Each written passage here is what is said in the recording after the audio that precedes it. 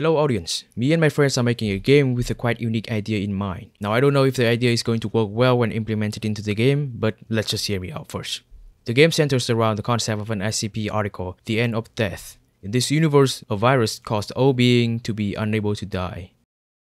Despite being immortal, it is still possible to be hurt or incapacitated. Now our main character's goal as a Foundation employee is to save the world, and by saving it I meant resetting it back to normal, making death possible.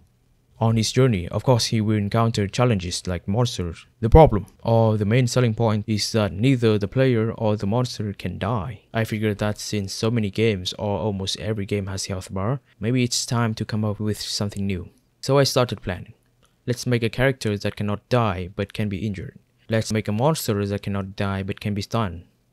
Alright, we're done. Wait, is that it? That'll make the game pretty boring, right? Imagine just walking around and shoulder pushing monsters. I tried to plan more. I want to give this character upgrades, give him powerful attacks. But what about the monsters? What can we do about them when at the end of the day they cannot die? Well, that's why I'm making this video, to ask for your help. Comment down below your ideas. Even if it's goofy, it's fine. Thank you very much.